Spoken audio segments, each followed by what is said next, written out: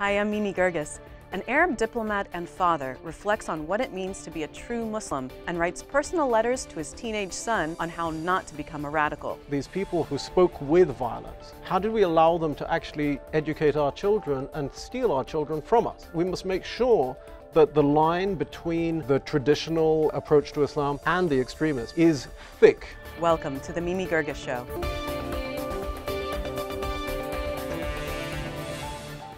Ambassador Omar Ghobash grew up in the United Arab Emirates, the UAE, to an Arab father and Russian mother. He lost his father at the age of 6 to political violence. Educated in the UK, he's thought a lot about what it means to be a Muslim in the 21st century and how Islam can be interpreted in a way that is peaceful and inclusive. Recognizing the appeal of the jihadist message, he wrote a book called Letters to a Young Muslim. It's a series of letters to his eldest son on how to navigate the complexities of modern life while staying true to his faith. Ambassador, welcome. Thank you very much. Could you tell us about your father and how he was killed? Sure. My father was the Minister of State of Foreign Affairs in the UAE in the early 70s up until 77. The tradition in kind of diplomatic political circles is that when a visiting dignitary arrives, you send somebody of the same rank to greet him and then to escort him when he leaves. And so in this case, it was the Syrian foreign minister at the time who was leaving, and my father was escorting him. They were roughly the same height. They were both dressed in suits, which was uncommon for a Gulf Arab at the time. It seems that the assassin mistook my father for the Syrian foreign minister. And it was an assassination, but what makes it doubly tragic is an accidental killing. This was a Palestinian assassin. Yes, it was a Palestinian. Going after the Syrian. Yes, you know, I haven't really been able to, I haven't really delved too much into the reasons behind it, but I understand that the Syrian government at the time had taken some very serious steps against the Palestinian refugees. But, you know, that's for historians to understand. What was your religious upbringing like? You know, it was a mixture of hands-off from my mother, who would always tell us, you know right from wrong. And then from the age of 11, it was much more engaged. I was sent to a summer school where we were taught the Quran, and we were taught to memorize, and that's essentially where my understanding of a much stricter and ritualistic Islam came from. And so that continued until I was about 14. I spent a lot of time mixing with fellow Muslims who were very religious and very pious, and you know, there was a kind of a communal sense there. Even though we had many friends who were non-Muslim and non-Arab, there was still the sense that, you know, we were special in some way.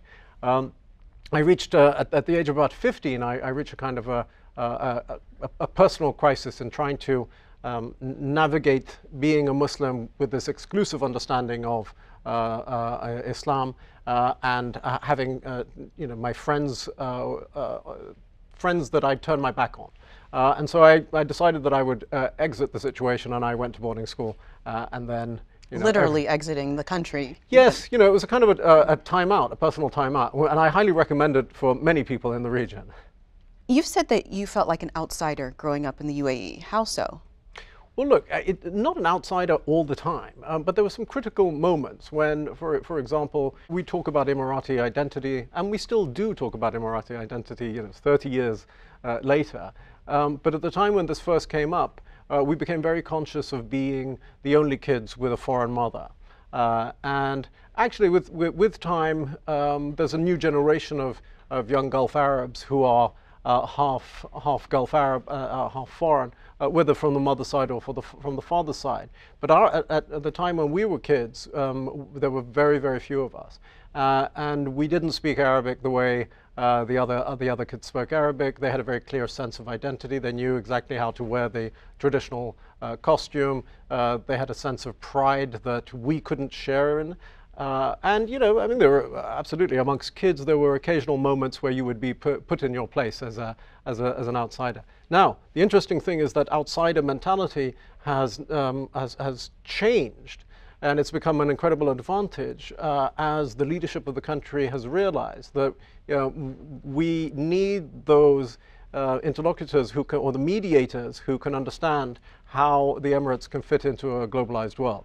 So actually now you find that many Emiratis who are half-breeds perform a function in sort of helping the country go forward. So it's interesting. You grew up, though, Ambassador, listening to sermons that said that men were superior to women, that Islam is under attack, and that you have to fight back.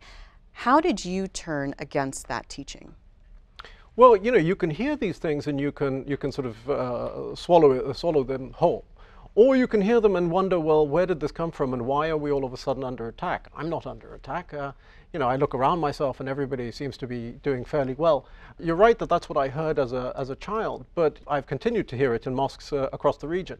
Now, a change has taken place over the last few years where governments have begun to say, we have handed over the sermons and the religious sphere to an unregulated mass of self-appointed clerics. We need to bring order into this. And so I'm not the only one who observed that there was a kind of a very negative, destructive, angry, frustrated content to the sermons. So it's wonderful to know that we've got leadership that can say, okay, we can actually get a positive message. I mean, you actually have a choice in these matters. There is no absolute kind of force that tells us we must be negative in the sermon. So to think of the sermon as a way of communicating with your community, you have a choice in being positive or being negative. And the government has actually come in and said, you know what, we're going to focus on positive ideas. And we're going to focus on tolerance, on acceptance of the other, on you know, even some of the simpler things like, you know, can you say Merry Christmas to a Christian? Yes, you can, and it shouldn't have been a debate in the first place. Yeah? But you know, the current clerical and theological establishment of Islam are literalist. So how can you say that there's a different interpretation when all the literalists are saying, look, whatever the text says, that's what we do and that's what we believe? There are many, many lines in that text. And even they recognize, even the literalists of the literalists recognize that there are metaphorical understandings. They recognize that there are certain verses that are no longer applicable. They recognize that the verse itself doesn't throw out a meaning immediately. And that's why you have the prophetic traditions. And beyond the prophetic tradition, you have the interpretations and understandings of the prophetic traditions. There's also the fact that, you know, we all know that the Quran is the word of God, and yet the word of God is labeled either Meccan or Medinan, which places it in a historical context. Why are we interested in a historical context if the only thing that matters is the word? So it is literalist, but it is also open to kind of historical construction. And so in all of these places, actually, there are openings for slightly different understandings, slightly different perspectives. So, how do you define a true Muslim? I don't define a true Muslim in that sense. And in fact, I personally have thought very much about this issue of true Islam versus non-true Islam. And I think that it's actually become a bit of an obstacle because we all fight over this target, which is called true Islam. And you know, how do we lay claim to it? And once we lay claim to it, how do we then get everybody else to follow us? So I would say that there is a different approach to take to this issue. Rather than to talk about true or false Islam, we're thinking of a continuum here, and a continuum that is expressed through our human conduct. Somebody asked me, well, you know, you're suggesting that it's the free choice of any individual to come to the Quran and say, this is the way I read things. Well, to an extent, I'd say that that's at least a starting point. The starting point, though, is really to look at our common humanity and the basic principles and values of humanity, and to see if your reading is in some way in conflict with basic humanity. So if, for example, you pick up the Quran and you see it as a license to cut heads off and to go and enslave women and all of a sudden to satisfy your own sexual desires, something is wrong. It's a strange coincidence that violent, aggressive, animalistic, criminal desires are satisfied by this religion. But I guess it depends on how you define human values. Absolutely. Because I think they're defining them differently. Well, I don't think that they are defining them. I don't think they are talking about human values. And I think this is also another issue that the clerics need to clarify. There are a group of clerics who say, actually, it is these basic human values that existed to a certain extent in inchoate form before Islam. And one of the ways in which we know that is the prophetic tradition that says that the Prophet said, I have come to perfect your morals. If he had come to perfect our morals, that essentially means there were a set of morals that we could understand and tap into. There was a sense of justice and injustice even before the revelation of the Quran, and that sense of justice and injustice was given greater expression through the Quran. So I think that's important. There are others, again, the literalists, who say that there is no position before the text, and that you can actually, they believe that you can come to the text and find all of the values, even if they seem irrational or illogical, that those values are there in the Quran. And I would say that that's an impossible position to take, because we are thrown into the world, we are born into the world, and we come with a position already before we reach the text.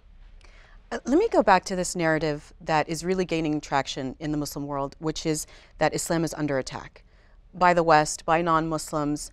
And Western political leaders, in order to counter that narrative, they'll say things like, this violence has nothing to do with Islam. Yes. They might not want to use the term Islamic terrorism. Mm-hmm. Do you find that helpful? Is that the way they should be going? Well, it is one way, and that kind of falls in line with a certain kind of political correctness, and I can understand in terms of the local dynamics of any particular Western political system, you don't want to cross those lines. Within our context in the Middle East, we recognize extremism, and we recognize it as religious extremism, Islamic extremism, and extremism that is related very much to us. And in some cases, the debates that have taken place in the Gulf and the wider Arab region, people have asked, what is it that we have given birth to? What is it that we have allowed to take place here? How is it that we allowed these people who spoke violently, who spoke with violence? How did we allow them to actually educate our children and steal our children from us? So here I think we need to be bold in saying that absolutely we wish this wasn't part of our religion. We wish that this wasn't claimed as a part of our faith. However, there are certain reasons why this interpretation has arisen, and we need to be intelligent and analytical about how it is that we are now going to talk about our faith going forward.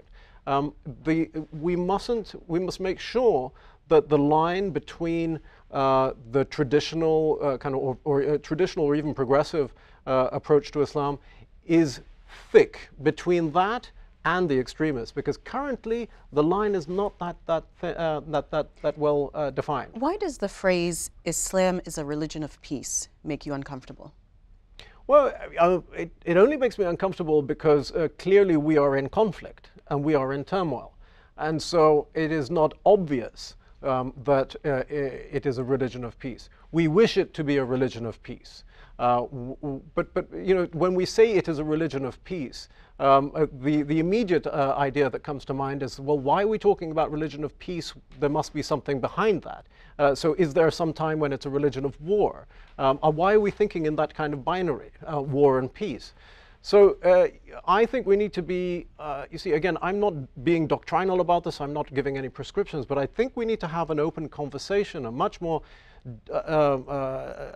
engaged discussion about what it means to be at peace. Are we at peace with the world, or are we at peace with ourselves? And I wonder whether we are actually at peace with ourselves.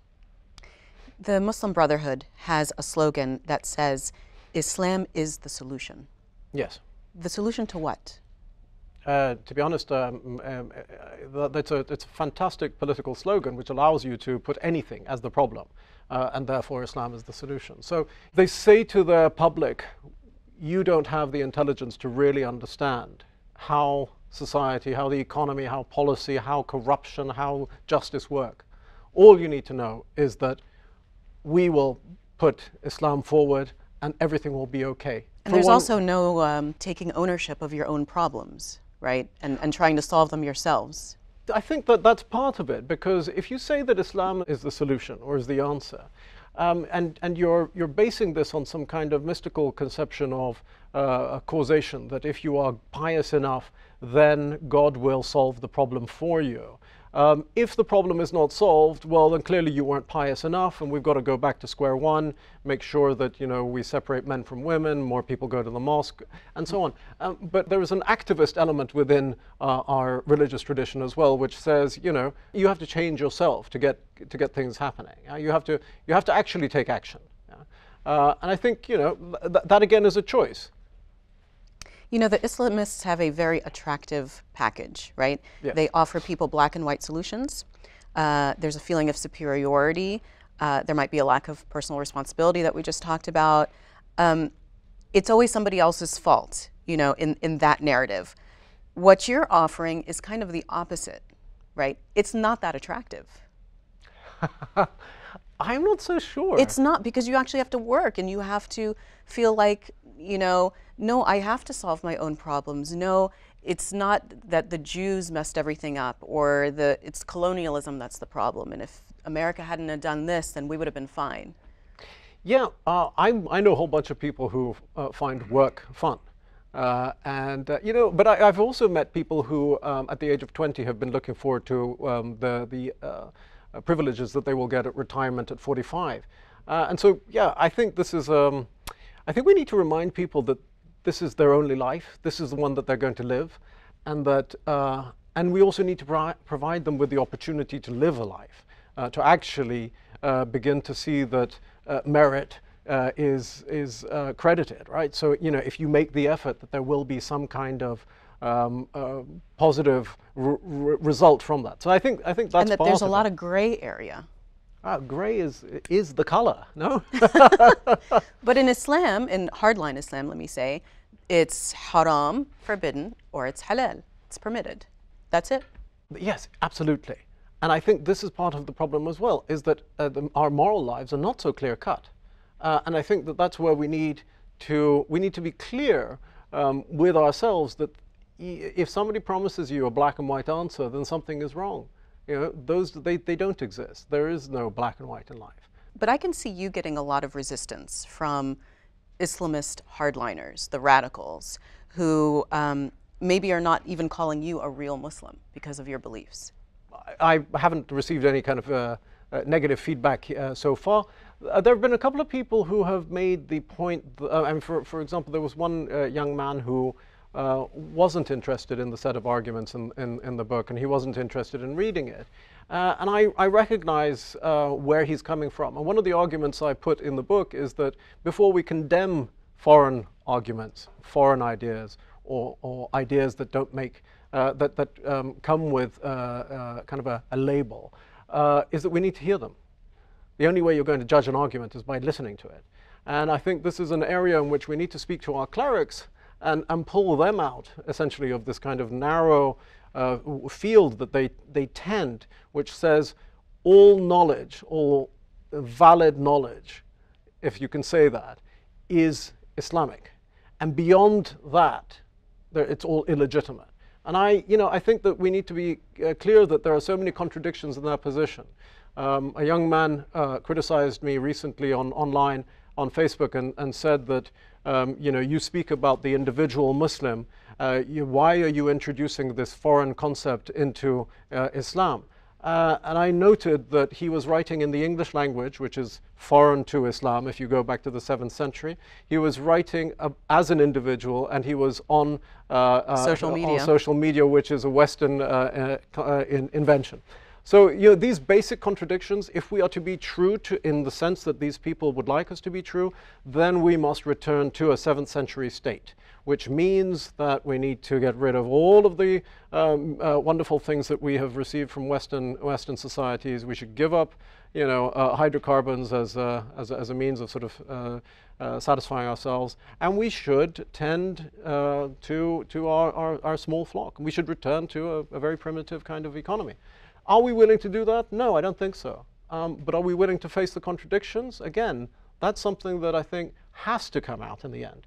Why do I make these statements? It's because I believe that Islam has an incredible wealth of resources and tools and ideas and a history to work with in order to not to reinterpret Islam, not to reform Islam, but to provide clarity to Muslims in the 21st century. And so that's why I'm very much an optimist. Of course people will disagree, and of course people will shut their eyes and close their ears, but you know... You're an optimist even though it doesn't seem like your views are really gaining traction. It's the other guys that are. No, it's the more muscular, violent Islam. I think you can be muscular and open-minded as well about Islam. I think that's also very important, which is that I do believe that there is a large group of Muslims who put themselves in a position where they think it's also black and white. And so this is something that we don't talk about, but I've spoken to clerics about it. The issue of Muslims leaving Islam today, which should be very, very worrying for the Muslim community. And I'd say that it's partly because they're presented with the black and white of Islam, when in fact life is not black and white. Life is a whole series of interesting compromises and approaches. So, Ambassador, how can ISIS be defeated? Well, I think there are two different aspects to this. I mean, there is the military security aspect, which I think is being conducted with the help of a tremendous number of different countries. I've never thought that that was really a critical approach. I think ISIS is really more a state of mind. It's an approach to the world. And I believe that it is deeply unhealthy, and it is deeply disrespectful of the human values that I see embodied in Islam. But we need to, if you want to think about it as lobbying, we as Muslims need to lobby within our own community for a certain perspective. And we also need to remember that every time somebody tells you, no, this is the right approach, that actually that's a choice, that they're making a choice for you.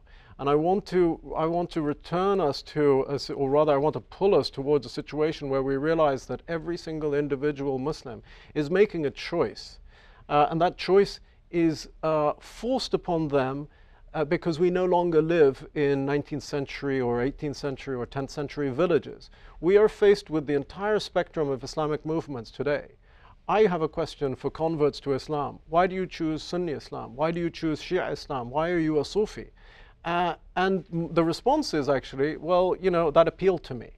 So they're taking a religion and saying, well, this is a marketplace of religious experiences. Now, is that the way I should look at my own religion? Is it a marketplace of experiences? Or is it the only thing that I can really tap into here and hold on to and feel that is truly valuable and real is humanity? And it is the humanity that comes through. What do you think of blasphemy laws? You know, this is a very interesting question. I'm glad you asked me. I think that they're deeply unhelpful. I mean, that's putting it lightly. It is putting it lightly. There are people in jail because somebody accused them of being disrespectful of Islam's prophet. Well, I think we have an issue with the whole concept of respect. For example, I just assume artificial intelligence decides one day I'm going to poke fun at the Muslims, say in 50 years' time. And artificial intelligence comes along and says, I'm going to put out on every single person's mobile phone a little cartoon of the Prophet, making fun of him. Who do you blame there?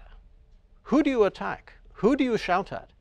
These things are no longer, I mean, this can be done on such a scale that the world can come to a halt. This is theoretical. I mean, can't we just, I mean, can you say flat out that all blasphemy laws should be abolished and that it is contrary to human values? What I can say is that it is really, it has a negative effect on the way in which we will take our lives forward. If as in some countries, they've now proposed that not only should the Prophet be untouchable, but his followers, his wider group of followers, anything related to it, well, we'll never have a serious discussion about Islam and the way in which we are. So the blasphemy laws empower the very, very strict traditionalist, and it's handing over power to people that we don't necessarily want to hand over power to. Does the UAE have blasphemy laws? I have to be honest, I don't know, which means that we probably don't. What's your vision? What's your dream for the Muslim world? Well, it's partly related to the Arab world as well, because there's a tremendous overlap. Islam is a very much an Arab religion, and it's the language of Islam is Arabic. The culture of the Prophet is essentially Arab, and so I would hope that that we have, instead of feeling that we're in some kind of repeated cycle of impotent striving for some kind of power and then failure and starting up again, which I see happening. I want to see young people, in particular the young people, taking more control over their own lives and not feeling that taking control over their own lives is some kind of immoral act. For them to feel that actually, even if I'm not 100% perfect ethically today, if I'm working towards a better understanding of being ethical, then maybe that's okay. Yeah. And so what I want is not instantaneous moral perfection, but a striving towards working with people to make the Arab and the Islamic world a better place, and raising the level of literacy in the Muslim world. Ambassador, thanks so much for being on the program. Thank you very much. This has been the Mimi Geerges Show. You can see all of our programs on WHUT.org and YouTube. Connect with us on Facebook and Twitter and leave me your comments. Thanks for watching, and I hope you'll join me again next time.